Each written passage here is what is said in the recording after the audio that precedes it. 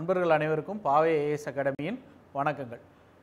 Tnpsc group 2 2A mains video series பார்த்துட்டு இருக்கோம். ஏற்கனவே வந்து இன்ட்ரோடக்ஷன், எக்ஸாம் பேட்டர்ன், அப்புறம் சிலபஸ் டீகோடிங் 3 வீடியோ வந்து நம்ம பண்ணியிருக்கோம். அதோட லிங்க் வந்து கீழே டிஸ்கிரிப்ஷனில் இருக்குது. அதை பார்த்துட்டு வந்தீங்கன்னா இந்த வீடியோவோட கண்டினியூட்டி வந்து உங்களுக்கு வந்து கிடைக்கும்.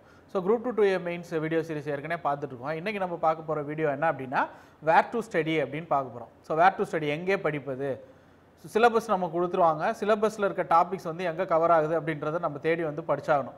ஸோ ஏற்கனவே பார்த்த மாதிரி 3 மெட்டீரியல்ஸ் வந்து நமக்கு இம்பார்ட்டண்ட்டாக இருக்கும். ஒன்று வந்து ஸ்கூல் புக்ஸ், செகண்ட் பார்த்தீங்க அப்படின்னா கவர்மெண்ட்டோட அத்தன்டிகேஷனான மெட்டீரியல், அண்ட் தேர்ட் ஒன்று வந்து நெட்டில் நம்மளே சர்வ் பண்ணி எடுக்கிற ஒரு மெட்டீரியல். ஸோ இது 3 தான் வந்து என்ன அப்படின்னா ஒரு ப்ரிப்பரேஷனுக்கு தேவையான மெட்டீரியல்ஸ்.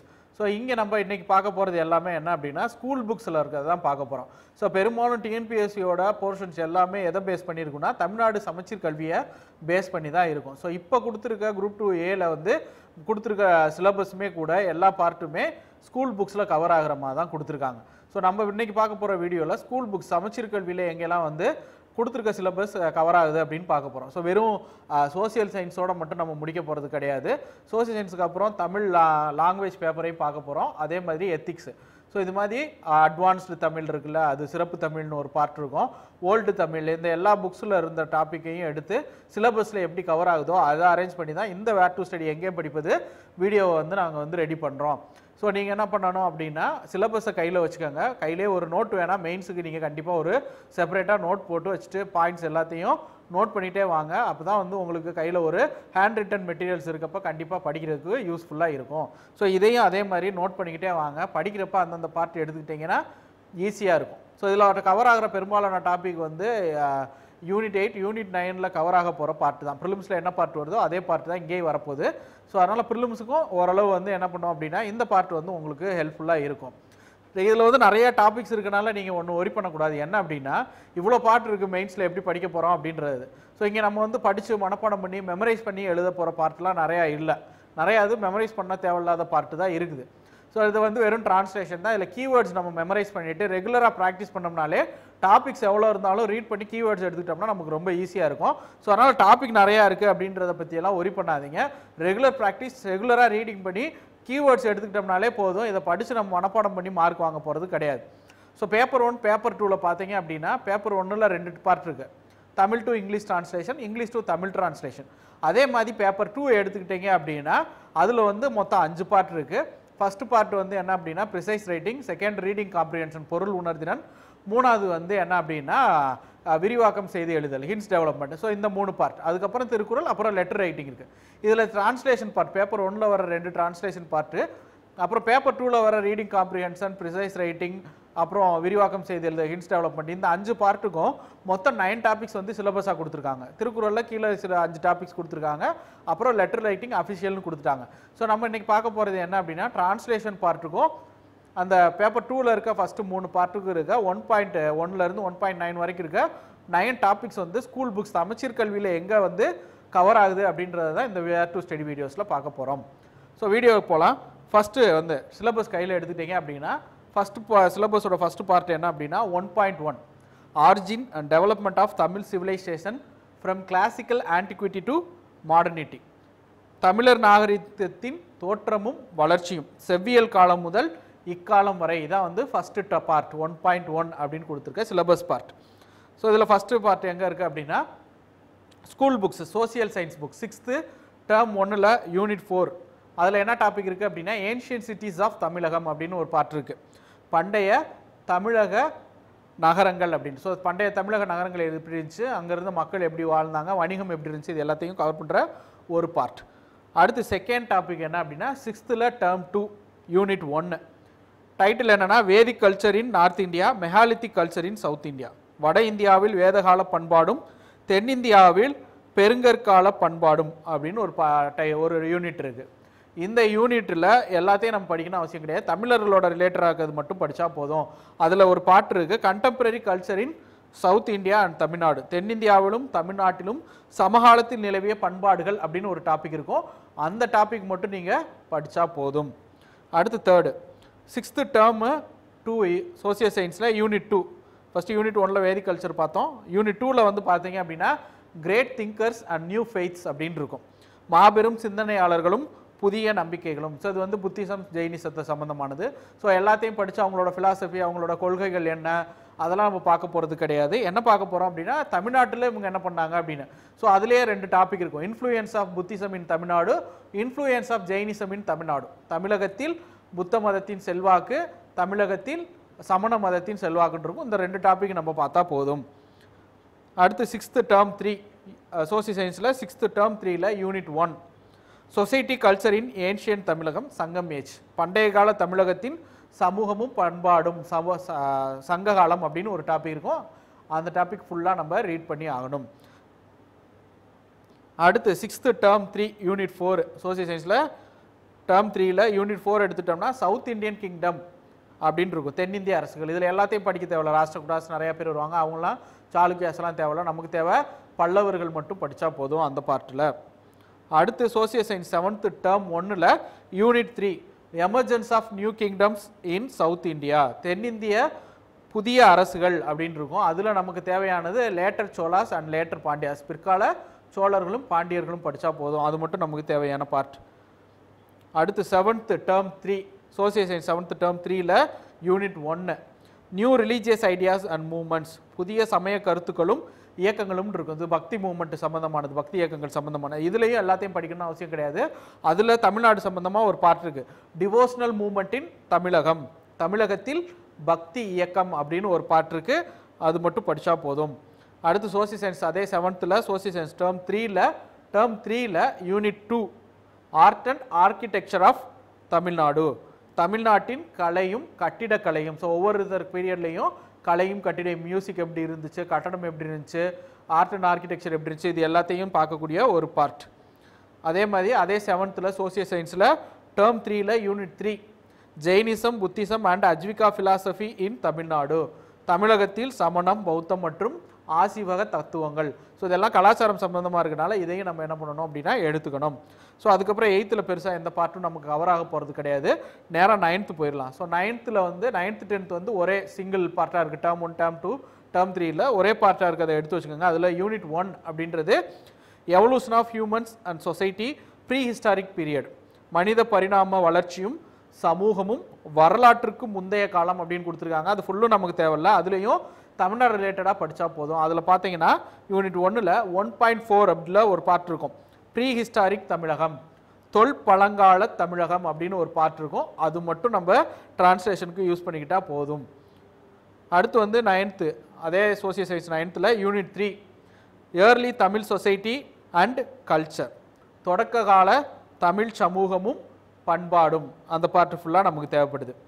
அடுத்து 11th ஹிஸ்ட்ரி. 11th ஹிஸ்ட்ரியில் யூனிட் 2 அப்படின்றது early India, சாக்கோலித்திக், megalithic, iron age and Vedic cultures. பண்டைய இந்தியா, செம்பு, பெருங்கற்கால, இரும்பு கால, வேதகால பண்பாடுகள்னு ஒரு பார்ட் இருக்கும். அதில் நமக்கு தேவையான பாயிண்ட்டு 2.3 அப்படின்ற டைட்டில் மெகாலித்திக் அயன் ஏஜ் இன் தமிழ்நாடு. 2.3ல தமிழகத்தில் பெருங்கற்காலமும் இரும்பு காலமும் அப்படின்னு ஒரு டாபிக் இருக்குது. அது மட்டும் 11th ஹிஸ்ட்ரியில் யூனிட் 2ல பார்த்தா போதும். 11th ஹிஸ்ட்ரியில் யூனிட் 3 அடுத்த யூனிட் பார்த்தீங்கன்னா rice of territorial kingdom and new religious செக்ட்ஸ். பிரதேச முடியரசுகளின் தோற்றமும் புதிய மதப்பிரிவுகள் உருவாக்கமும் அப்படின்னு ஒரு பார்ட் இருக்குது. அந்த பார்ட்டில் ஜெயினிசம் இன் தமிழ்நாடு, புத்திசம் இன் தமிழ்நாடுன்னு சப்டாபிக் இருக்கும். தமிழகத்தில் சமணம், தமிழகத்தில் புத்தம் அப்படின்னு 2 பார்ட் இருக்கும். அது மட்டும் நம்ம படித்தா போதும். வேறு எதுவும் படிக்கணும்னு அவசியம் கிடையாது. அடுத்து 11th ஹிஸ்ட்ரியில் யூனிட் 5 அது எடுத்துட்டிங்கன்னா evolution of society in South India அப்படின்னு இருக்கும். தென்னிந்தியாவில் சமுதாய உருவாக்கம் அப்படின்னு இருக்கும். அது பார்ட்டு கண்டிப்பாக படித்தாகணும். அது பல்லவாஸ் இந்த பீரியட் எல்லாத்தையும் கவர் பண்ணுற பார்ட்டாக இருக்கும். அடுத்து 11th ஹிஸ்ட்ரியில் யூனிட் 6. யூனிட் 6 வந்து polity and society in post Mauryan period. மௌரியருக்கு பிந்தைய அரசியல் அமைப்பும் சமூகமும் அப்படின்னு ஒரு டாபிக் இருக்கும். அதில் நமக்கு தேவையானது 6.3 அப்படின்னு போட்டு த தமிழ் கிங்டம்ஸ் அப்படின்னு இருக்கும். தமிழக அரசாட்சிகள் அப்படின்னு 6.3 அப்படின்னு போட்டிருக்கோம். அந்த பார்ட் மட்டும் நமக்கு போதும். அடுத்து 11th ஹிஸ்ட்ரியில் யூனிட் 9 பார்ட் எடுத்துக்கோங்க. அதில் cultural development in South India, தென்னிந்தியாவின் பண்பாட்டு வளர்ச்சின்னு இருக்கும். அதில் நமக்கு தேவையான பார்ட் என்ன அப்படின்னா 9.2 9.2ல் வர்ற பல்லவர்கள். அடுத்து 9.5ல் வர்ற மாமல்லபுரம் அப்படின்ற மாமல்லபுரத்தில் எப்படி கட்டடக்கலை இருந்துச்சு அப்படின்ற பார்க்குற பார்ட்டு. அடுத்து 9.6 தமிழ் டிவோஷனலிசம், தமிழ்நாட்டில் பக்தி இயக்கம். அடுத்து 9.7 ஆழ்வார்ஸ் அண்ட் நாயன்மார்ஸ் அப்படின்னு இருக்கும். 9.7ல் ஆழ்வார்களும் நாயன்மார்களும் அப்படின்னு ஒரு டாபிக் இருக்கும், அது வந்து நமக்கு தேவை. அடுத்து 11th ஹிஸ்ட்ரியில் யூனிட் 11 எடுத்துக்கிட்டிங்கன்னா லேட்டர் சோலாஸ் அண்ட் பாண்டியாஸ் அப்படின்னு ஒன்று இருக்கும், பிற்கால சோழர்கள் மற்றும் பாண்டியர்கள். அந்த பாட்டு கண்டிப்பாக ஃபுல்லாக நம்ம ரீட் பண்ணியே ஆகணும். அடுத்து 11th ஹிஸ்ட்ரியில் யூனிட் 15, 11க்கு அப்புறம் யூனிட் 15 டைரெக்டாக போயிடலாம். அதில் த மராத்தாஸ் அப்படின்னு இருக்கும், மராத்தியர்கள் அப்படின்னு இருக்கும். அதில் 15.8 15.8 போய் பார்த்தீங்க அப்படின்னா மராத்தா ரூல் இன் தமிழ்நாடு அப்படின்னு இருக்கும். தமிழ்நாட்டில் மராத்தியர்களின் ஆட்சி அப்படின்னு அவங்க என்ன கொண்டு வந்தாங்க, பெயிண்டிங்ஸு, மியூசிக்கு, கட்டடக்கலையில் அவங்க என்ன மாற்றம் கொண்டு வந்தாங்க, இது எல்லா சம்மந்தமான வளர்ச்சி, தமிழக சமூக வளர்ச்சி அதில் பார்க்கலாம். அடுத்து 11th ஹிஸ்ட்ரியில் யூனிட் 18, 18வது யூனிட் எடுத்துட்டிங்கன்னா early resistance to British India அப்படின்னு இருக்கும், ஆங்கிலேய ஆட்சிக்கு தொடக்க கால எதிர்ப்புகள் அப்படின்னு இருக்கும். அதில் ஃபுல்லாக தேவை கிடையாது, 18.2வும் 18.3யும் போதும். 18.2 வந்து early resistance of southern பாளையக்காரர்ஸ் against British, தென்னக பாளையக்காரர்களின் தொடக்க கால எதிர்ப்புன்னு 18.2ல் ஒன்று இருக்கும். 18.3ல் சவுத் இந்தியன் ரெபலியன், தென்னிந்திய புரட்சி 1801ன்னு ஒரு டாபிக் இருக்கும். இந்த 2 பார்ட்டும் படித்தா போதும். அடுத்து 11th எத்திக்ஸ் எடுத்துக்கோங்க. 11th எத்திக்ஸில் யூனிட் 1 தமிழக பண்பாடு ஓர் அறிமுகம் அப்படின்னு இருக்கும். எத்திக்ஸ் வந்து தமிழில் மட்டும்தான் இருக்குது, தமிழ்நாட்டில் இங்கிலீஷில் கிடையாது. அதனால் தமிழ்நாட்டில்ன்றதை தமிழ்லே நீங்கள் ரீட் பண்ணி தான் ஆகணும். அடுத்து 11th எத்திக்ஸ்லேயே யூனிட் 5 எடுத்துட்டிங்கன்னா திருவிழாக்கள் அப்படின்னு இருக்கும். தமிழ்நாட்டில் என்னென்ன மாதிரியான திருவிழாக்கள் கொண்டாடுறாங்க, எந்த மாதத்தில் கொண்டாடுறாங்க, யாருக்கு கொண்டாடுறாங்க, எது சம்மந்தமாக கொண்டாடுறாங்க, இது எல்லாத்தையும் தொடர்பான ஒரு பார்ட் வந்து 11th எத்திக்ஸில் யூனிட் 5ல் இருக்கும், அது வந்து திருவிழாக்கள். அதே 11th எத்திக்ஸ் யூனிட் 6 எடுத்துக்கிட்டிங்கன்னா தொல்குடி விழுமியங்கள் அப்படின்னு ஒரு பார்ட் இருக்கும், அதுவும் கண்டிப்பாக படிக்கணும். 12th எத்திக்ஸ் எடுத்துக்கிட்டிங்கன்னா அதில் வந்து 1 தான் தேவை, யூனிட் 5 மட்டும் நமக்கு தெரிஞ்சால் போதும். இந்திய பண்பாட்டிற்கு பேரரசுகளின் கொடை அப்படின்னு யூனிட் 5 இருக்கும். அதில் 5.7 இருக்கும், பல்லவர் கால பண்பாடுன்னு ஒன்று இருக்கும். 5.8 சோழர் கால பண்பாடு, 5.9 பாண்டியர் கால பண்பாடு. இந்த 3 டாப்பிக்கும் அதில் படித்தா போதும். அடுத்து தமிழ் புக்கு, ஸ்கூலில் தமிழ் புக் இருக்கு இல்லையா, 12th தமிழ் புக்கு எடுத்துக்கிட்டிங்க அப்படின்னா அந்த தமிழ் புக்கில் இயல் 3 அப்படின்னு இருக்கும். ஒவ்வொரு இயல்லையும் ஒரு 4-5 பாடம் கொடுத்துருப்பாங்க. அதில் இயல் 3ல் தமிழர் குடும்ப முறை அப்படின்னு இருக்குது. ஸோ இது வந்து தமிழ் புக்குன்றனால தமிழில் மட்டும்தான் இருக்கும். ஸோ தமிழர் குடும்ப முறை அப்படின்னு ஒரு பார்ட் இருக்கும். ஸோ இது எல்லாம் கலந்தது தான் என்ன அப்படின்னா நம்ம பார்த்தா 1.1ல் நமக்கு கொடுத்துருக்க origin and development of Tamil civilisation from classical antiquity to modernity, Tamil நாகரிகத்தின் தோற்றமும் வளர்ச்சியும் செவ்வியல் காலம் முதல் இக்காலம் வரை அப்படின்னு அவங்க கொடுத்துருக்க டாப்பிக்கை கவர் பண்ணுற பார்ட்டு தான் இப்போ நம்ம பார்த்த இந்த 24 பார்ட்ஸ். இது எல்லாமே 24 பாடங்கள் வந்து இருக்குது. எல்லாத்தையும் நம்ம படித்து முடிச்சிடுறதுன்னு அவசியம் கிடையாது. இதில் டிரான்ஸ்லேஷன் நமக்கு தமிழ்நாடு சம்மந்தமாக என்ன தேவையோ அதை மட்டும் எடுத்து ரெகுலராக ப்ராக்டிஸ் பண்ணோம்னாலே போதும். ஸோ இதே பார்ட்டை நம்ம என்ன பண்ணிக்கலாம் அப்படின்னா யூனிட் 8க்கு கவர் ஆகிற பார்ட்டாகவும் இதை எடுத்துகிட்டு இதை வந்து நம்ம பண்ணலாம்னா யூனிட் 8க்கும் ப்ரிலிமினரி எக்ஸாமினேஷனுக்கும் இதை நம்மளால் படிக்க முடியும்.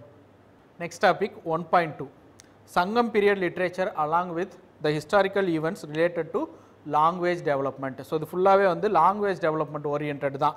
தமிழ் மொழி வளர்ச்சியில் சங்ககால இலக்கியமும் வரலாற்று சான்றுகளும். ஸோ இதில் சங்கம் லிட்ரேச்சர் நம்ம படிக்க போகிறது கிடையாது. சங்கம் லிட்ரேச்சரும் நம்மளோட கிடச்சிருக்க ஆர்கியாலஜிக்கல் எவிடன்ஸ், அப்புறம் கல்வெட்டுகள், இதெல்லாம் எப்படி வந்து தமிழ் வளர்ச்சி அடைஞ்சிச்சு அப்படின்றத சொல்லக்கூடிய ஒரு பார்ட்டு தான். ஸோ இது தமிழ் மொழியோட வளர்ச்சி எப்படி வந்து நார்மலாக நம்மளோட எழுத்து வடிவம் எப்படி மாறுச்சு, இலக்கணம் எப்படி மாறுச்சு, இலக்கியம் எப்படி மாறுச்சு அப்படின்றத நம்ம இந்த கல்வெட்டுகளும் அப்புறம் கிடச்சிருக்க இலக்கிய சான்றுகள், இலக்கண சான்றுகளை வச்சு தமிழ் மொழியோட வளர்ச்சி எப்படி இருக்குது அப்படின்றத நம்ம வந்து பார்க்க போகிறோம். ஸோ அதனால் இது வந்து ஃபுல்லாகவே இது ஓரியன்ட் முக்கால்வாசி டாபிக் இது எதில் கவர் ஆகும் அப்படின்னா தமிழ் புக்கில் மட்டும்தான் கவர் ஆகுது. முக்கால்வாசி வந்து எப்படி இருக்குன்னா தமிழ் லிட்ரேச்சர் பார்ட் இருக்கு இல்லையா, தமிழில் ஸ்கூல் புக்ஸ் படிப்போம்ல தமிழ் புக்ஸ், அதில் தான் கவர் ஆக போகுது. ஸோ இதில் வந்து பார்த்தீங்க அப்படின்னா ஃபுல்லாகவே தமிழ் புக்கு தான். அதில் ஓல்டு புக்கு கூட நமக்கு வந்து கிடச்சிருக்கு அப்படின்னா ஓல்டு புக்கை கூட நீங்கள் எடுத்துக்கலாம். அதுலேயும் சில டாபிக்ஸ் வந்து கவர் ஆகிருக்கு. இப்போ வந்து புது சமச்சீர் கல்வி இல்லாமல் பழைய சமச்சீர் கல்வி இருக்கு இல்லையா, ஸோ அதுலேயும் கூட சில பார்ட்டுகள் வந்து கவர் ஆகிருக்கு. ஸோ இது எல்லாமே வந்து தமிழ் மொழி வளர்ச்சி எப்படி அடைஞ்சிருக்கு அப்படின்றதான் பார்க்க போகிறோம். ஸோ 6th to 11th வரைக்கும் நமக்கு கிட்டத்தட்ட 10 டாபிக்ஸ் வந்து இந்த பார்ட்டில் வந்து கவர் ஆகுது. ஸோ ஃபஸ்ட்டு என்ன அப்படின்னா 6th ஸ்கூல் புக்ஸ் தமிழ் புக்கில் இயல் 1 இயல் 1ல் 5 பார்ட்டுக்கு மேலே 5 பாடத்துக்கு மேலே கொடுத்துருப்பாங்க. அதில் ஒரு பார்ட்டு என்ன அப்படின்னா வளர்க தமிழ் அப்படின்னு ஒரு பாடம் இருக்கும். ஸோ அதுதான் எப்படி தமிழ் வளர்ச்சி இருந்துச்சு அப்படின்றதுக்கு ஒரு எக்ஸாம்பிள். அடுத்து 7th தமிழ் ஸ்கூல் புக் எடுத்திங்கன்னா அதில் இயல் 1 அப்படின்னு ஒரு பார்ட் இருக்கும். அது எடுத்துட்டிங்கன்னா பேச்சு மொழியும் எழுத்து மொழியும் அப்படின்னு இருக்கும். ஸோ எப்படி வந்து தமிழ் எழுத்து மொழி எப்படி இருக்குது, பேச்சு மொழி எப்படி இருக்குது, ஸோ ஒவ்வொரு காலங்களில் எப்படி மாறுச்சு அப்படின்றத சொல்லக்கூடிய ஒரு பாடம். அடுத்து 8th தமிழ் எடுத்துட்டீங்கன்னா 8th தமிழில் இயல் 1 எடுத்துட்டிங்கன்னா தமிழ் வரி வடிவ வளர்ச்சி அப்படின்னு இருக்கும். எப்படி தமிழ் வந்து கொஞ்சம் கொஞ்சமாக இப்போ இருக்க வட்ட எழுத்து முறைக்கு மாறுச்சு. முன்னாடி தமிழ் பிராமி எழுத்து முறை இருந்திருக்கும் இல்லையா. ஸோ அங்கேருந்து கொஞ்சம் கொஞ்சமாக எப்படி வந்து இப்போ இருக்க தமிழ் வட்ட எழுத்து முறை மாறுச்சு, எப்படி புள்ளி வச்சு எழுத பழகணும், தொல்காப்பிய பீரியடில் இருந்த புள்ளி வச்சு எழுத்து ஏன் மாறிடுச்சு. ஸோ இந்த மாதிரியான விளக்கங்களை கொடுக்கக்கூடிய ஒரு பார்ட்டு தான் 8th வர்ற தமிழ் புக்கில் இருக்க இயல் 1 வர தமிழ் வரி வடிவ வளர்ச்சி. இது வந்து எழுத்துக்கு வளர்ச்சியை பற்றி. அடுத்து 9th தமிழில் இயல் 1 இருக்கும். அது என்ன அப்படின்னா திராவிட மொழி குடும்பம் அப்படின்னு ஒரு பாடம் இருக்குது. ஸோ எப்படி திராவிட மொழி குடும்பம் இருக்குது, அதோட இயல்பு எப்படி வந்து ஆரிய மொழி குடும்பத்திலேருந்து வேறுபடுது, திராவிட மொழி குடும்பத்தில் இருக்க 5 மொழிகளும் எப்படி வேறுபடுது அப்படின்றத பொறுத்து தான் அதை பற்றிய ஒரு பாடம் தான் என்னென்னா 9th தமிழில் வர இயல் 1 இருக்க திராவிட மொழி குடும்பம். அடுத்து 10th தமிழில் வர இயல் 1 தமிழ் சொல்வளம். எப்படி தமிழில் வந்து புது புது எழுத்துக்கள் வருது, எப்படி வார்த்தைகள் வருது, அதோட வளம் எப்படி இருக்குது அப்படின்ற சொல்வளத்தை பற்றி பேசுகிறது. அடுத்த பாடம் 11th தமிழில் இயல் 1 பேச்சு மொழியும் கவிதை மொழியும். எப்படி கவிதை வந்து தமிழ்நாட்டில் வளர்ந்துச்சு, பேச்சு மொழி ஒவ்வொரு ஊருக்கு எப்படி மாறுது அப்படின்ற மொழி வளர்ச்சியை பற்றிய பாடம். அடுத்து 12th தமிழ் இயல் 1 எடுத்திங்கன்னா தமிழ் மொழியின் நடை அழகியல் அப்படின்னு ஒரு பாடம் இருக்குது. அடுத்து 11th சிறப்பு தமிழ் 11th சிறப்பு தமிழ் எடுத்திங்கன்னா இயல் 2 11th சிறப்பு தமிழ் இயல் 2ல் தமிழ் சிறுகதையும் தோற்றமும் வளர்ச்சியும். ஸோ இலக்கியத்தில் எப்படி தமிழ் வளர்ச்சி அடைஞ்சிருக்கு, சிறுகதை எப்படி வந்துச்சு, இப்போ எப்படி வளர்ச்சி அடைஞ்சிருக்கு அப்படின்னு பார்க்கக்கூடிய பார்ட். அடுத்து 12th சிறப்பு தமிழ் எடுத்துக்கோங்க. அதில் கவிதை ஒரு பார்வை அப்படின்னு ஒரு பார்ட் இருக்குது. அடுத்து 11th ஓல்டு பழைய ஸ்கூல் புக்கில் சிறப்பு தமிழ் எடுத்துக்கிட்டிங்கன்னா அதில் 2 பாடம் இருக்குது. ஒன்று 4வது யூனிட்டு, இன்னொன்று 2வது யூனிட். 2வது யூனிட்டில் தமிழ் இலக்கிய வரலாறு அப்படின்னு ஒரு பார்ட் இருக்குது. 4வது பாடம் தமிழ் மொழி வரலாறுன்னு இருக்குது. ஸோ இது எல்லாமே 1.2ல் வர சங்கம் period literature along with historical events related to language development. Tamil மொழி வளர்ச்சியில் சங்ககால இலக்கியமும் வரலாற்று சான்றுகளும்ன்ற இந்த பார்ட்டில் இருக்க எல்லாமே இந்த 10 பாடத்தில் கவர் ஆகுது. அடுத்து நம்ம பார்க்க போகிறது 1.3 musical tradition of Tamil Nadu, folklore, music, dance, musical instruments and folk drama from classical age to your modern age with its modification. தமிழ்நாட்டின் இசை மரபு, நாட்டுப்புற நடனம், நாட்டுப்புற இசைக்கருவிகள், நாட்டுப்புற நாடகங்கள், செவ்வியல் காலம் தொடங்கி பின்னவீன காலம் வரை அதன் மாறுபாடுகள். ஸோ கிளாசிக்கல் பீரியட்லேருந்து இப்போ மாடர்ன் ஏஜ் வரைக்கும் எப்படி வந்து இந்த மியூசிக்கு, டான்ஸு, நாட்டுப்புற பாடல்கள், நாட்டுப்புற கலைகள், ஃபோக்லோரில் என்னென்ன மாதிரியான சேஞ்சஸ் நடந்திருக்கு, இது எல்லாத்தையும் பார்க்கக்கூடிய ஒரு பாட்டு தான் 1.3ல் நமக்கு கவர் ஆகுது. ஸோ இது வந்து மொத்தம் இதில் வந்து கவர் ஆகிற மாதிரி ஸ்கூல் புக்ஸில் 5 பாடம் வந்து இருக்குது. 5ல் 4 பாடம் வந்து தமிழ் புக்கில் தான் இருக்குது, தமிழ் லாங்குவேஜ் புக்கு, தமிழ் மொழி பாடத்தில் இருக்குது. 1 மட்டும் எத்திக்ஸ் பாடத்தில் இருக்குது, 11th எத்திக்ஸில் இருக்குது. ஸோ ஃபஸ்ட்டு 8th தமிழ் எடுத்துக்கிட்டிங்க அப்படின்னா அதில் டேர்ம் 2 அதில் இயல் 2 இருக்குது. அது என்ன அப்படின்னா தமிழர் இசைக்கருவிகள் அப்படின்னே கொடுத்துருக்காங்க. ஸோ சங்கம்ல வர்ற இசைக்கருவிகள் என்னென்ன கருவிகள் இருக்குது, இப்போ என்னென்ன கருவிகள் பயன்படுத்துகிறாங்க, இது சம்மந்தமான ஒரு பாடம் 8th தமிழ் ஸ்கூல் புக்கில் டேர்ம் 2ல் இயல் 2ல் தமிழ் இசைக்கருவிகள் அப்படின்னு ஒரு பாடம் இருக்குது. அடுத்து 10th தமிழ் அதில் இயல் 2 நடனம் நாடகம் அப்படின்னே கொடுத்துருக்காங்க. கிளாசிக்கல் டான்சஸ், ஃபோக்லோர் டான்சஸ், இது எல்லாமே நாட்டுப்புற நடனங்கள், செவ்வியல் நடனம், இது எல்லாத்தையும் பற்றிய குறிப்பிருக்க ஒரு பாடம் தான் என்ன அப்படின்னா 10th தமிழில் இருக்க இயல் 2.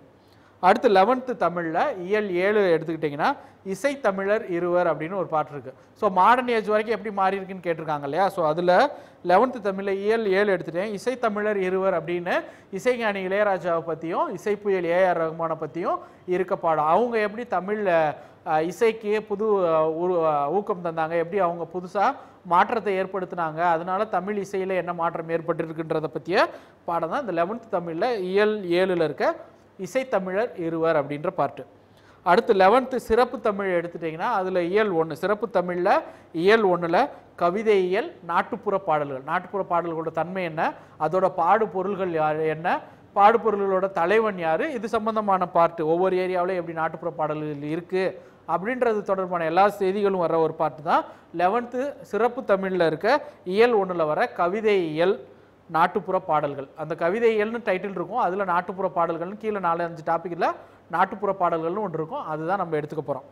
அடுத்து 11th எத்திக்ஸு, அதில் 4th யூனிட் எடுத்துட்டிங்கன்னா இசைக்கலை, நடனக்கலை, நாட்டுப்புற கலைகள் அப்படின்னு இருக்கும். ஸோ இது எல்லாமே வந்து பார்த்தீங்கன்னா நம்ம 1.3ல் வர்ற தமிழ்நாட்டின் இசை மரபு, ஃபோக்லோர், நாட்டுப்புற பாடல்கள், ஓகேவா, மியூசிக், டான்சஸ், இது எல்லாமே நாட்டுப்புற நடனங்கள், இது எல்லாமே கலந்து வர்ற மாதிரியான பார்ட் எல்லாமே இந்த 5 பாடங்களில் நமக்கு வந்து இருக்குது. ஸோ நமக்கு சிலபஸில் கொடுக்குற எல்லாமே ஃபுல்லாக என்ன பண்ணுறாங்க அப்படின்னா ஸ்கூல் புக்கில் கவர் ஆகிற மாதிரி தான் இருக்குது. நம்ம தேடினோம்னா கண்டிப்பாக இது எல்லாமே கிடச்சிரும். இது எல்லாத்தையும் நோட் பண்ணி வச்சுக்கோங்க. கண்டிப்பாக உங்களுக்கு வந்து டிரான்ஸ்லேஷன் பார்ட்டு இதுக்கு படிக்கிறதுக்கும் சரி, யூனிட் 8ல் நீங்கள் போய் படிக்கிறதுக்கும் கண்டிப்பாக அது வந்து ஹெல்ப் பண்ணும். அடுத்த part 1.4 traumatic art form, street theatre, folk theatre, conventional theatrical techniques, நாடகக்கலை, வீதி நாடகம், நாட்டார் அரங்கம், மரபு வழியிலான நாடக யுத்திகள். ஸோ நாடகக்கலைனா என்ன, அதோட ஃபார்ம் எப்படி டிஃப்ரெண்ட்டாக இருக்குது, கிளாசிக்கல் எப்படி இருக்குது, ஃபோக்கில் எப்படி இருக்குது, அடுத்து ஒரு ஸ்டேஜ் ட்ராமா அப்படின்றது அரங்கத்தில் நடக்கிற ஒரு ட்ராமா எப்படி இருக்கும், தெருக்கூத்து அப்படின்னு சொல்லுவாங்க, அல்லது தெரு நாடகம், வீதி நாடகம் எப்படி இருக்கும், அதோட அமைப்பு முறை எப்படி இருக்கும், அரங்கங்கள் எப்படி இருக்கும், அந்த அரங்கத்தோட முறை எப்படி இருக்கணும், அதுக்கான ரூல்ஸ் அண்ட் ரெகுலேஷன் என்ன, ஸோ இது எல்லாத்தையும் வர்றது. அதோட புதுசாக கொண்டு வந்த டெக்னிக்ஸ், அதெல்லாம் கன்வென்ஷனலாக என்ன மாதிரியான டெக்னிக்ஸ் இருக்குது, ஒரு தேட்டர்னா திரைச்சீலை இருக்கணும், பின்னாடி நாடகம் இருக்கணும், கட்டியக்காரன் இருப்பார், அவர் கதையை வந்து சொல்லணும், கோமாளின்னு சொல்லணும் இல்லையா, ஃபோக்லோரில் அந்த மாதிரி. ஸோ இது ஒவ்வொருத்தவங்களுக்கு என்னென்ன மாதிரியான டெக்னிக்ஸ் இதெல்லாம் பயன்படுத்துகிறாங்கன்றது எல்லாத்தையும் சேர்த்து தான் 1.4 கவர் ஆகுது. ஸோ இதில் வந்து 4 பாடங்கள் வந்து கவர் ஆகுது. ஸோ 4மே வந்து தமிழ் லாங்குவேஜில் தான் இருக்குது, தமிழ் லாங்குவேஜ் பேப்பரில் அல்லது தமிழ் லாங்குவேஜ் புக்கு மொழி புத்தகத்தில் தான் இருக்குது. ஃபஸ்ட்டு வந்து 12th தமிழ் புக்கு எடுத்துட்டிங்க அப்படின்னா அதில் இயல் 7 எடுத்துட்டிங்கன்னா திரைமொழி அப்படின்னு ஒன்று இருக்குது. திரையில் வந்து எப்படி இந்த நாடக அமைப்பு வந்து மாறுச்சு, எப்படி புது டெக்னிக்ஸ் வந்துச்சு, பழைய மரபுகள் எப்படி இருந்துச்சு, அது புதிய மாற்றத்துக்கு எப்படி வந்துச்சு அப்படின்றத சொல்கிற புத்தகம். அடுத்து 10th தமிழ் இயல் 6 எடுத்துக்கிட்டிங்க அப்படின்னா நிகழ்கலை நாடகம் அப்படின்னு இருக்குது. ஸோ நிகழ்கலை எப்படி நாடகம் நடக்குது, அரங்கம் எப்படி இருக்கணும் அப்படின்றதுக்கான எல்லா உத்திகள் எல்லாத்தையுமே சேர்த்த ஒரு பாடம் தான் 10th வர தமிழ் இயல் 6ல் இருக்க நிகழ்கலை நாடகம். அடுத்து 11th சிறப்பு தமிழ் எடுத்துக்கோங்க. சிறப்பு தமிழில் இயல் 3 எடுத்துட்டிங்கன்னா நாடகக்கலை ஃபுல்லாக இருக்கும். அந்த நாடகக்கலையில் வர்ற நாடகவியல் ஆளுமைகள், ஸோ புதுசாக வந்த ஆளுமைகள், அவங்களால நாடகத்துக்கு ஏற்பட்ட புதிய உத்திகள், இதெல்லாம் என்ன அவங்க கொண்டு வந்தாங்க, என்னென்ன மாதிரியான முறைகளுக்கு இந்த நாடகம்லாம் மாற ஆரம்பிச்சிச்சு அப்படின்றத தெரிஞ்சுக்கலாம். அடுத்து 12th சிறப்பு தமிழில் இயல் 3, 12வது சிறப்பு தமிழில் இயல் 3ல் அரங்கவியல் அப்படின்னே ஒரு பார்ட் இருக்குது. ஸோ இது நாடகம் தொடர்பான டெக்னிக்ஸ் எல்லாத்தையுமே நீங்கள் பார்க்கணும் அப்படின்னா இந்த பார்ட்டில் நம்ம பார்க்கலாம். 12th சிறப்பு தமிழில் இயல் 3ல் இருக்க அரங்கவியல் அப்படின்ற பாடம். ஸோ இது எல்லாத்தையுமே பார்த்தீங்க அப்படின்னா 1.4ல் வர்ற நாடகக்கலை, வீதி நாடகம், நாட்டார் அரங்கம், மரபு வழியிலான நாடக யுத்திகள் அப்படின்ற இந்த 1.4 டாபிக்ஸ் கவர் ஆகிற 4 பார்ட்டும் தமிழ் ஸ்கூல் புக்கில் நார்மல் தமிழ் புக்காக இருக்கட்டும், அப்புறம் சிறப்பு தமிழ் இதுக்குள்ளே கவர் ஆகிற மாதிரி தான் சிலபஸில் வந்து எடுத்து கொடுத்துருக்காங்க. அடுத்து 1.5 socio economic history, Overseas trade, evidence from classical literature like Pattinappalai, சமூக பொருளாதார வரலாறு, கடல் கடந்த வணிகம், சங்க இலக்கிய சான்றுகள். ஸோ நம்மளோட கடல் கடந்த வணிகம் எப்படி இருந்துச்சு, நம்மளோட சமூக பொருளாதாரம், தமிழர்களோட சமூக பொருளாதாரம் சங்க காலத்திலேருந்து எப்படி இருந்துச்சு அப்படின்றத இலக்கிய சான்றுகள். பட்டினப்பாலை எடுத்துக்கிட்டிங்கன்னா பட்டினப்பாலை எதை பற்றி பேசுனா காவேரி பூம்பட்டினத்தை பற்றி பேசும். அப்போ காவேரி பூம்பட்டினம் எப்படி இருந்துச்சு அப்படின்றத தெரிஞ்சுக்கலாம். அதே மாதிரி மதுரை காஞ்சி, இந்த மாதிரி ஒவ்வொரு நூல்களையும் வச்சு அந்த பீரியடில் எப்படி தமிழர்களோட பொருளாதார வரலாறு இருந்துச்சு அப்படின்றத நம்ம என்ன பண்ணலாம் தெரிஞ்சுக்கலாம். ஸோ அது தொடர்பான பார்ட்டு தான் என்ன அப்படின்னா இந்த பார்ட்டு. அதோடு சேர்த்து ஓவர்சீஸ் ட்ரேடு, கடல் கடந்து அவங்க எப்படி வணிகம் பண்ணாங்க. இப்போ பார்த்தீங்கன்னா மதுரையில் ரோமாபுரி நாணயங்கள் நிறையா கிடச்சிருக்கோம், கரூரில் நிறையா கிடச்சிருக்கோம். அந்த சான்றுகள் இதெல்லாம் வச்சு நம்ம என்ன பண்ண போகிறோம் அப்படின்னா எப்படி வந்து தமிழர்களோட பொருளாதார வரலாறு இருந்துச்சு அப்படின்றத பார்க்க போகிறாங்க. ஸோ இது பார்த்தீங்க அப்படின்னா இதுவும் தமிழ்நாட்டில் தமிழ் ஸ்கூல் புக்கில் தமிழ் லாங்குவேஜ் புக்லேயே இருக்குது. ஸோ தமிழ் புக்கை வச்சு நீங்கள் என்ன பண்ணலான்னா இதில் இருக்க ஒரு 5 பார்ட் எடுத்துக்கிட்டிங்கன்னா இலக்கிய சான்றோடைய இதை விளக்கிடலாம். ஃபஸ்ட்டு 6th தமிழ் புக் எடுத்துக்கிட்டிங்க அப்படின்னா இயல் 6 இயல் 6 எடுத்துட்டிங்கன்னா வளரும் வணிகம் அப்படின்னு இருக்கும். வளரும் வணிகம். ஸோ அது வந்து எப்படி தமிழ்நாட்டோட வணிகம் இருந்துச்சு, எப்படி வளருது அப்படின்றது எல்லாத்தையும் கொடுக்குற ஒரு பார்ட். அடுத்து 8th தமிழ் எடுத்துக்கிட்டிங்கன்னா இயல் 3ல் கொங்கு நாட்டு வணிகம் அப்படின்னு இருக்கும். ஸோ கொங்கு நாடுனா நமக்கு தெரியும், கோயம்புத்தூர், சேலம், திருப்பூர், அப்புறம் கரூர், நாமக்கல் வரைக்கும் இது எல்லாத்தையும் கவர் பண்ணால் ஒரு ஏரியாவை தான் என்ன சொல்லுவாங்கன்னா கொங்கு நாடுன்னு சொல்லுவாங்க. ஸோ இந்த கொங்கு நாட்டு வணிகம் எப்படி இருந்துச்சு, ஏன்னா கொங்கு நாடு ரொம்ப முக்கியமாக இருந்துச்சு. இந்த பக்கம் சோழ பாண்டிய நாடோட பாண்டிய நாடும் அங்கிட்டு கேரளாவில் இருந்த சேர நாடும் ரெண்டும் கலந்துக்கிற இடம் தான் வந்து எதுனா கொங்கு. இந்த கொங்கு நாடு எப்படி வந்து வணிகத்துக்கு ரொம்ப முக்கிய இடமா இருந்துச்சு அப்படின்றத சொல்கிற ஒரு பாடமாக தான் 8th வர இந்த தமிழில் இருக்க இயல் 3 பாடம் இருக்குது.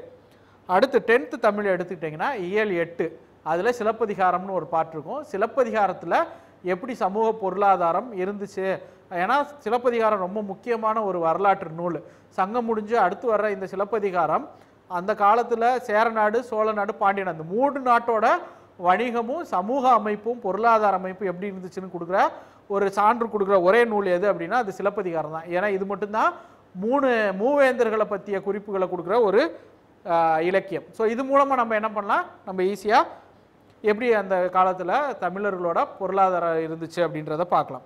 அடுத்து 12th தமிழ் எடுத்துட்டிங்கன்னா இயல் 5ல் மதராசப்பட்டினம் அப்படின்னு ஒன்று இருக்குது. ஸோ மெட்ராஸ் நமக்கு தெரியும், அதிரம்பாக்கத்திலேருந்தே ரொம்ப பழைய காலங்களில் இருந்தே தமிழ்நாட்டில் ரொம்ப வந்து வாணிகம் நடந்துக்கிட்டு இருந்ததும் சரி, இயர்லி ப்ரீ ஹிஸ்டாரிக் பீரியடில் தமிழர்கள் கிடைச்சதும் இருந்துச்சு. ஸோ இது எல்லாம் சேர்த்து தான் என்ன அப்படின்னா 12th தமிழில் வர இயல் 5 மதராசப்பட்டினம். அடுத்து கடைசி டாபிக் 7th வர தமிழ் புக்கு எடுத்துட்டிங்கன்னா இயல் 4ல் தமிழரின் கப்பற்கலை அப்படின்னு ஒரு பாடம் இருக்குது.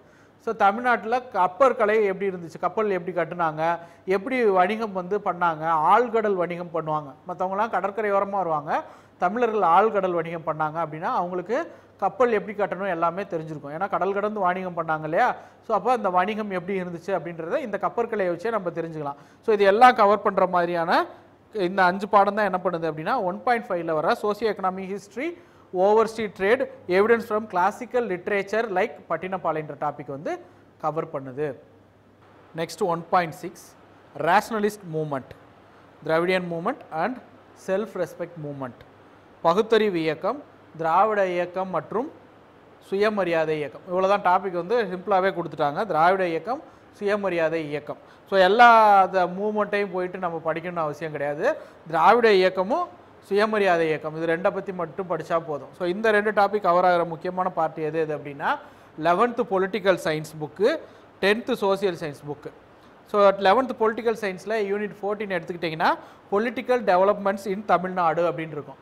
தமிழகத்தில் அரசியல் வளர்ச்சி அப்படின்னு இருக்கும். அதில் வந்து 14.6 14.6ல் செல்ஃப் ரெஸ்பெக்ட் மூமெண்ட்னே ஒரு பார்ட் இருக்கும், சுயமரியாதை இயக்கம். ஸோ பெரியார் எப்படி வந்து சுயமரியாதை இயக்கத்தை கொண்டு வந்தார், அந்த சுயமரியாதை இயக்கம் என்னென்ன மாதிரியான ஒர்க்கை பண்ணுச்சு. ஸோ இது எல்லாத்தையும் 14.6ல் பொலிட்டிக்கல் டெவலப்மெண்ட்ஸ் இன் தமிழ்நாடு, தமிழகத்தில் அரசியல் வளர்ச்சி அப்படின்ற பார்ட்டில் வர்ற சுயமரியாதை இயக்கத்தை படித்தா போதும். அடுத்து செகண்டு 10th சோசியல் சயின்ஸில் ஹிஸ்ட்ரி எடுத்திங்கன்னா அதில் யூனிட் 10 அதில் 10.2 மட்டும் போதும், rice of Dravidian moment.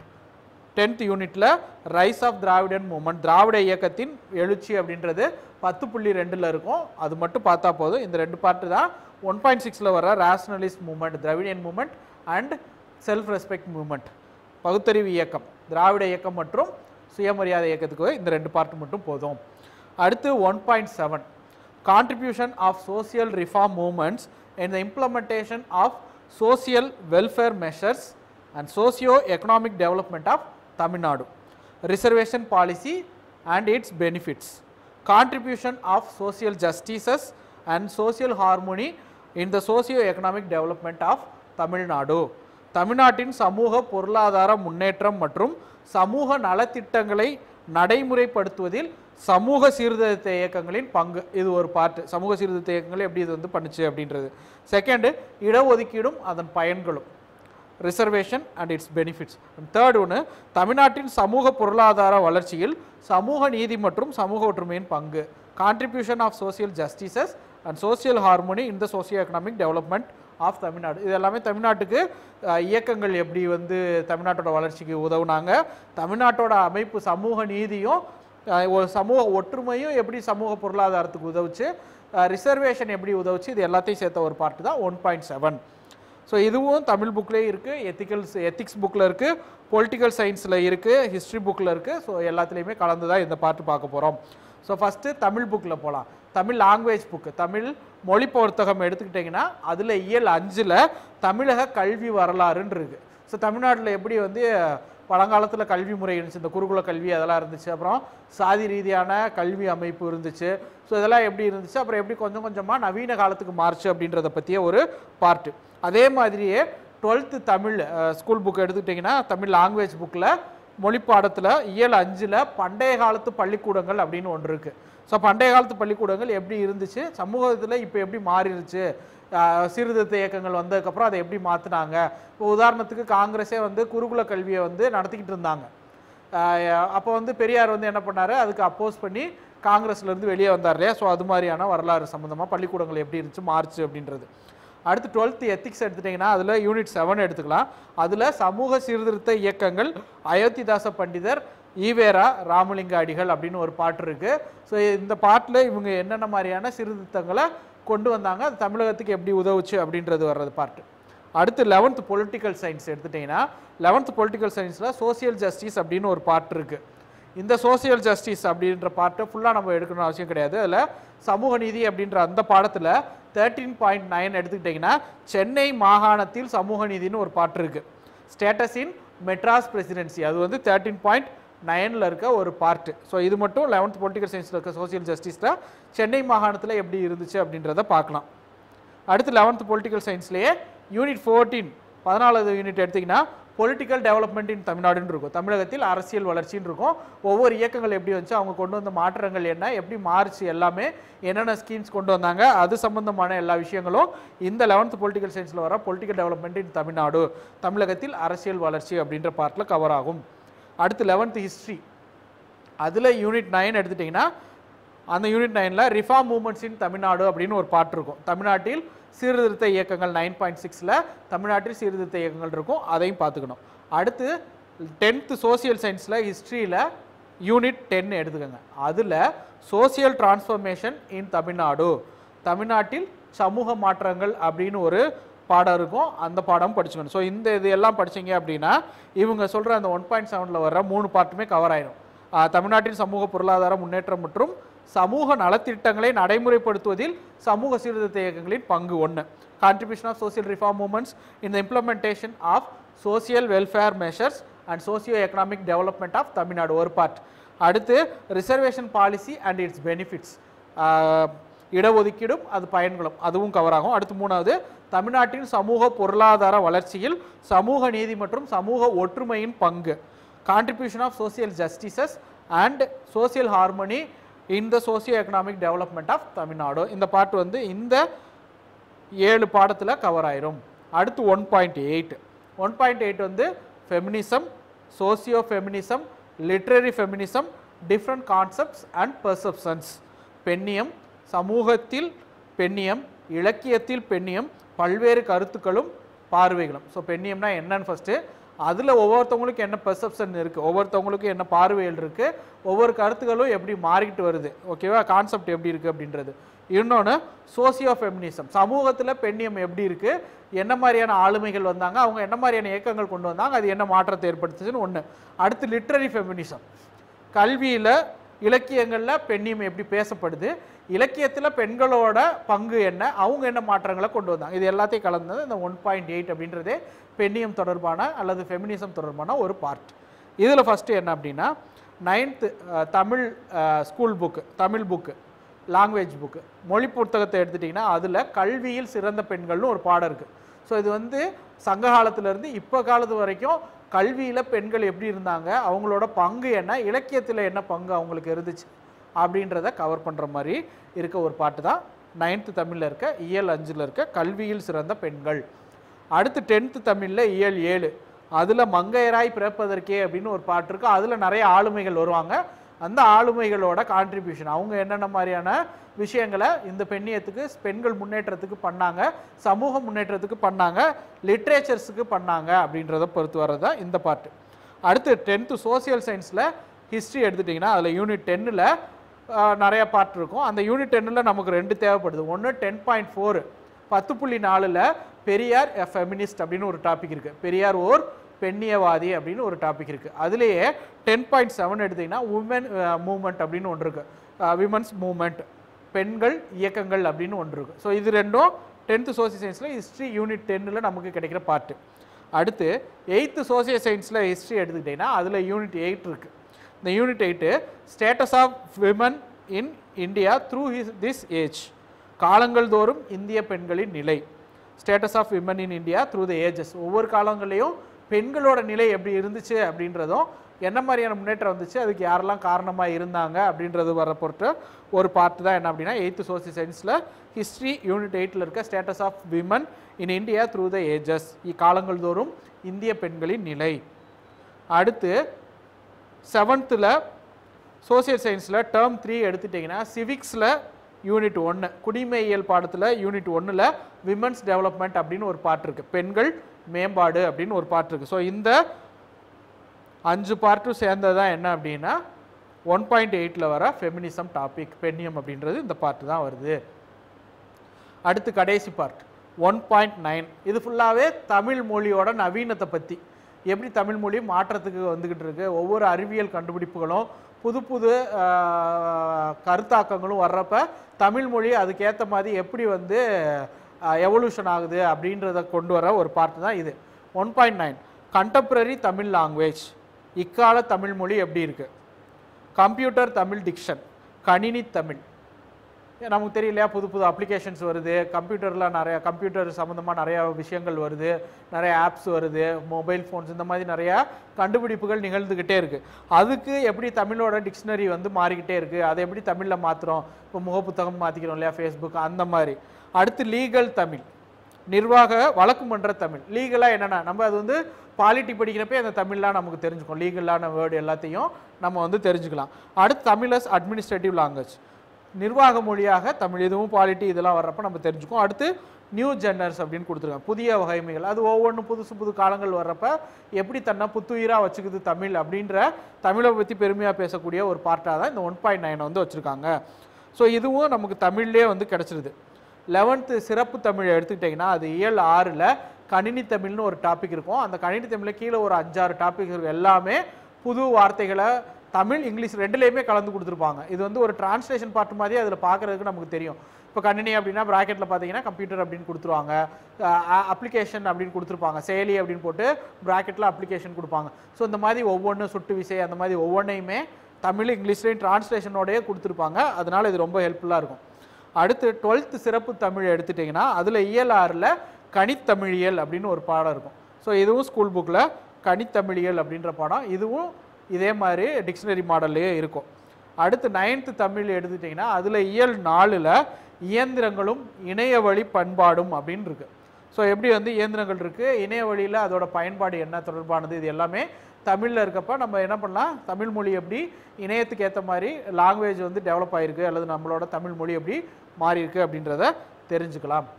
So இதுதான் வந்து குரூப் 2 2A மெயின்ஸில் இருக்க சிலபஸில் இருக்க 1.1லேருந்து 1.9 வரைக்கும் இருக்க டாபிக்ஸ். ஸோ இதை நீங்கள் கரெக்டாக ரெகுலராக ஃபாலோ பண்ணி ரெகுலராக ரீட் பண்ணிட்டு வந்தீங்க அப்படின்னா, நோட் பண்ணி எல்லாத்தையும் எழுதி வச்சுக்கிட்டீங்க அப்படின்னா மெயின்ஸ் வந்து ஒரு சிரமமான விஷயமா இருக்காது. ரெகுலராக ஃபாலோ பண்ணி எல்லா வீடியோஸையும் நீங்கள் கம்ப்ளீட் பண்ணுறப்ப கண்டிப்பாக 100% வந்து உங்களுக்கு ஒரு கான்ஃபிடன்ஸ் கிடைக்கும். மெயின்ஸ் அப்ரோச்சும் உங்களுக்கு ரொம்ப ஈஸியாக இருக்கும். ஸோ இது வரைக்கும் பார்த்தது ஏற்கனவே பார்த்தீங்க அப்படின்னா இன்ட்ரோடக்ஷன் வீடியோ ஒன்று, எக்ஸாம் பேட்டர்ன் ஒன்று பண்ணியிருக்கோம், அப்புறம் சிலபஸ் டீகோடிங் பண்ணியிருக்கோம். இதோட சேர்த்து 4 வீடியோஸ் இருக்குது. ஏற்கனவே பண்ண 3 வீடியோஸோட லிங்க் வந்து எங்கே இருக்குது அப்படின்னா கீழே டிஸ்கிரிப்ஷனில் கொடுத்துருக்கோம். இந்த வேர் டு ஸ்டடியோட மெட்டீரியலையும் எங்களோட டெலகிராம் சேனலில் வந்து போட்டிருக்கோம். ஸோ அதோட லிங்க்கும் கீழே வந்து டிஸ்கிரிப்ஷனில் இருக்குது. நீங்கள் அதை லிங்க்கை கிளிக் பண்ணி ஜாயின் பண்ணி மெட்டீரியல்ஸை வந்து டவுன்லோட் பண்ணி வச்சுக்கோங்க.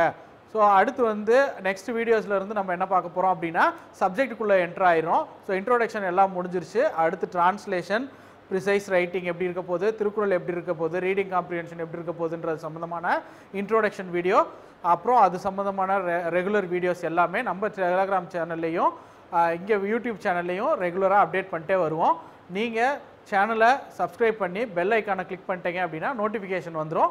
நீங்கள் உடனே வந்து என்ன பண்ணலாம் அப்படின்னா அந்த வீடியோஸ் எல்லாத்தையும் பார்க்கலாம். உங்களோட ஃப்ரெண்ட்ஸுக்கு இந்த வீடியோஸ் எல்லாத்தையும் ஷேர் பண்ணுங்கள். அவங்களும் இந்த பெனிஃபிட்ஸை வந்து உள்ளே வந்து பார்த்துக்கட்டும். தேங்க்யூ.